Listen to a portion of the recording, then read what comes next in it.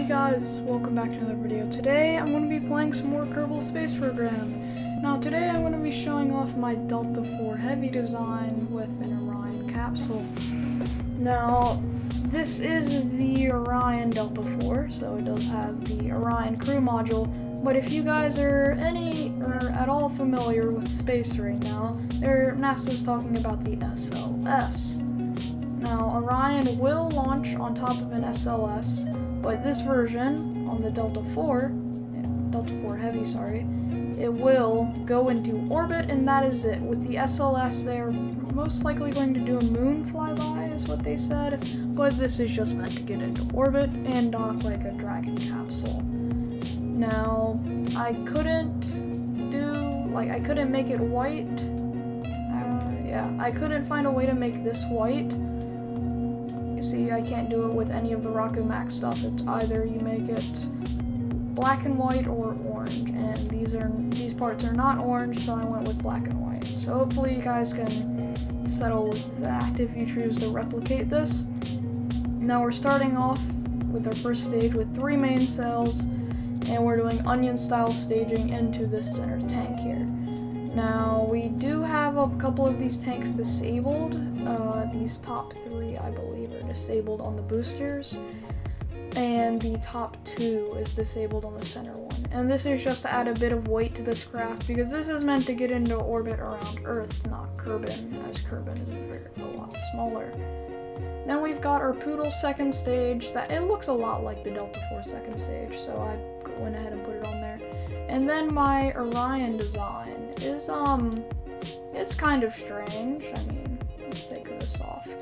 But as you can see, it's fairly simple. It looks like Orion.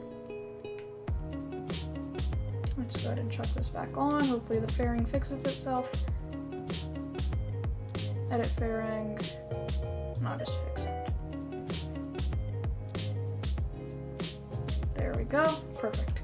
And then we'll chuck back on our stage, or our big stages. Oh, and apparently we have to rebuild this fairing here because the game glitched out.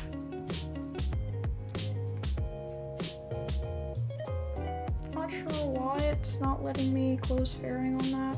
It was earlier. Oh yeah, I had to like close it on the air around it. Which doesn't make a whole lot of sense to me. I'm guessing I'm closing it on the other fairing, but whatever. Let's get this thing into orbit and show you what it's about. Now, this thing can dock.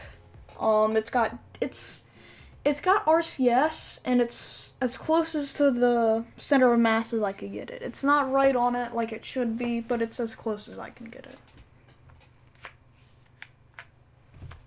Let's go ahead and bring this thing out to the launch pad. The only thing I have tested is the docking capabilities of the capsule.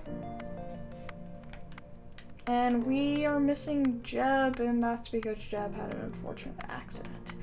But he will respawn in 2 hours if I just leave my game running, so let's launch. It's got a decent thrust to weight ratio at launch. I could probably slow this down a bit with launch clamps to make it a bit more dramatic, but I didn't.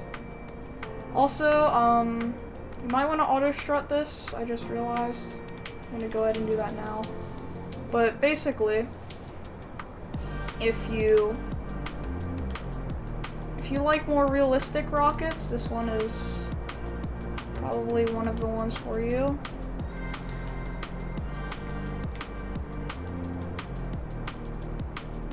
Actually, I forgot to test something, but I will show you guys that after the launch is over. Oh god. Luckily the mainsail engine has decent gimbal, because we almost flipped there. Oh, well we need to go to 45 degrees anyways. Oh, well our boosters are already out of fuel. But with the... Ooh, that did not work as intended, and we flipped. Alright, well I guess this is a good time to test our thing, our launch escape system. Slings us really far away from it. Go ahead and stage that, separate that, and it shoots. But basically what I did is I put on 2 sets of separatrons. One of them was supposed to boost them away, and the other one was supposed to boost them to the side to keep them further out of the way. But my design did not work, and for some reason it boosted it at a weird angle back towards us, which we don't want. And I'm gonna actually turn down this throttle a bit, just because I realized we ended up going too fast at the height we were at. Which is really good. You want to be going really fast as possible, but we don't have any type of fins or anything on this rocket, so that's not good. Now you can see we almost start off with half fuel left in the boosters. That's perfectly fine, and that's what it's supposed to be. I remember I had to drain fuel. I'm going to go ahead and re-auto strut the capsule. Basically, if you don't know what auto strut is, or if you've never played this game before, auto strut, it takes struts and has an AI place them instead of you having to do it. And struts are basically, they connect two things together and keep them really secure.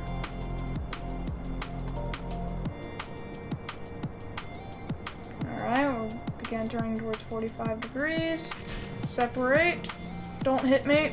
Okay, they didn't. And we're flipping again. Why is that? Point prograde. That way we'll swing around. We're on RCS. That should help a little bit. Engine on. Come on. Regain control. Okay, flip, and I'll start burning when we get close to prograde. Burn. Come on, you can get control. There we go. We got control back, although now we are pretty high up. What the? Point prograde, point prograde. Alright, there we go. We're fine. Okay. Jesus, that did not go well. That is not what's supposed to happen on launch.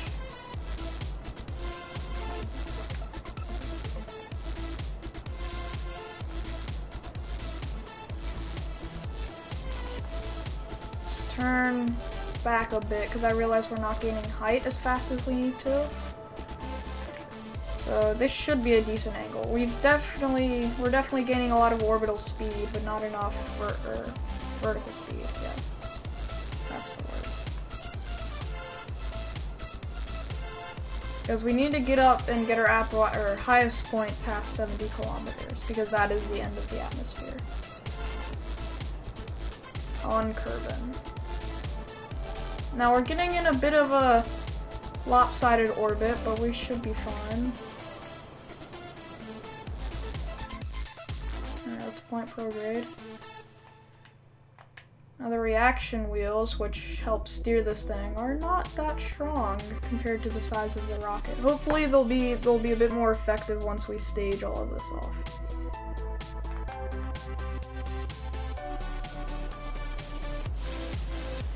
Get this to like 90,000. Alright. Now this is going to be a bit harder to see now because of YouTube compression. Let's see, how much fuel is left in this? Barely any. Let's go ahead and burn prograde a bit more just to burn that off. Alright, and then we'll stage. Oh. Why did you not trigger? Oh, it did, but did he couple? Why did that not? Whatever. Let's point radial out.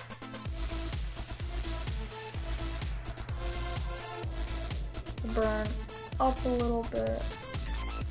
And then we'll point prograde. Prograde is basically forward, retrograde is backwards, normal is up, anti-normal is down, radial out is up on this plane, and radial in is down towards the point. Now we are pointed prograde because we're going to need to accelerate forward as fast as possible because we need to get into orbit.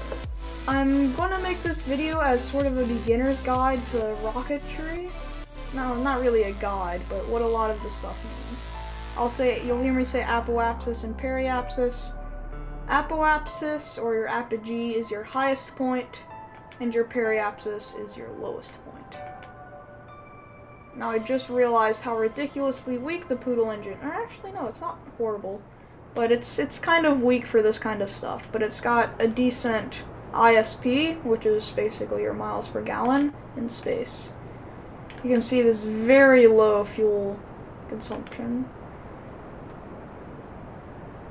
We're about to enter orbit.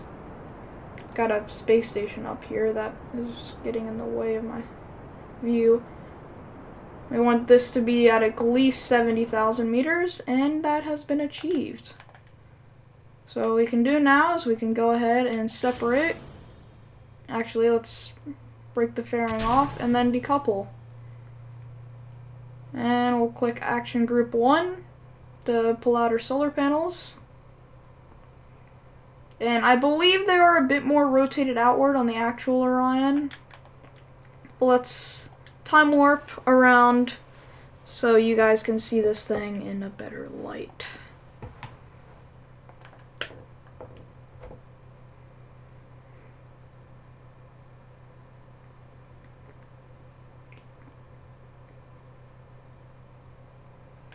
Alright, here we go.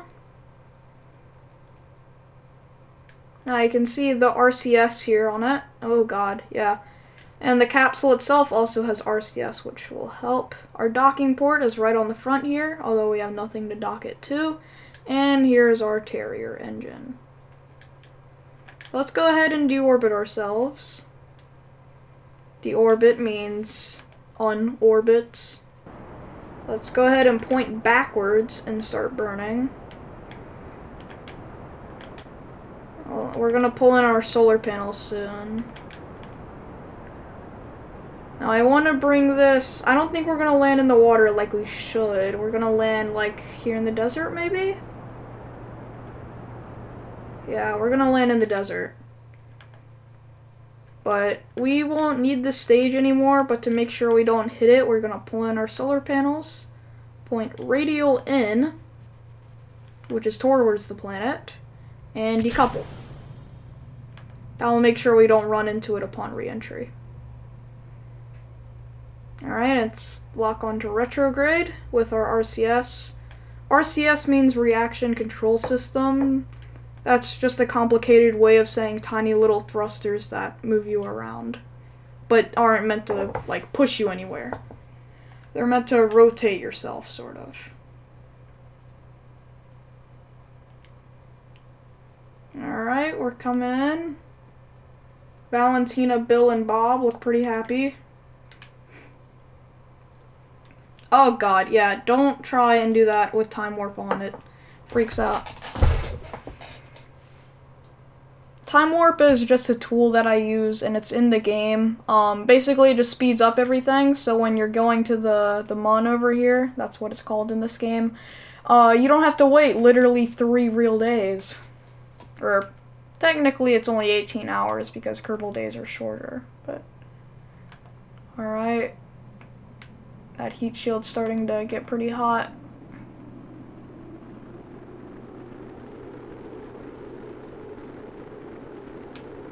Just cleared the mountains.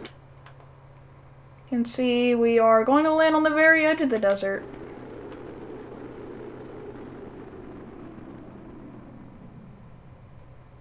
Alright.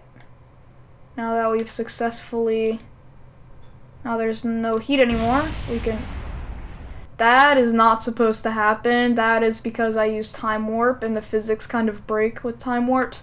But basically, when you separate the heat shield, you make your craft a bit lighter, so parachutes are more effective. Just a thing. And I'm not sure why the shadow on this thing is broken, because it's like just completely black when it shouldn't be. Alright, let's go ahead and send out our parachutes.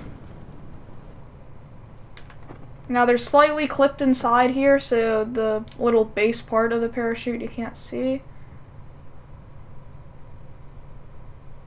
Alright, so... Okay.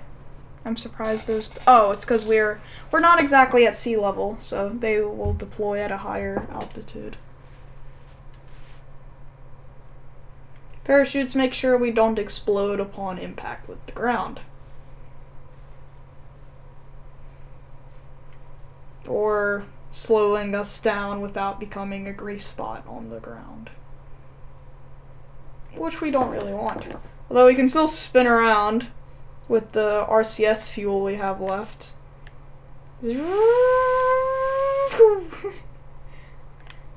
And boink. So that'll be about it for this video. Hopefully you guys enjoyed, and I'll see you next time. Bye bye.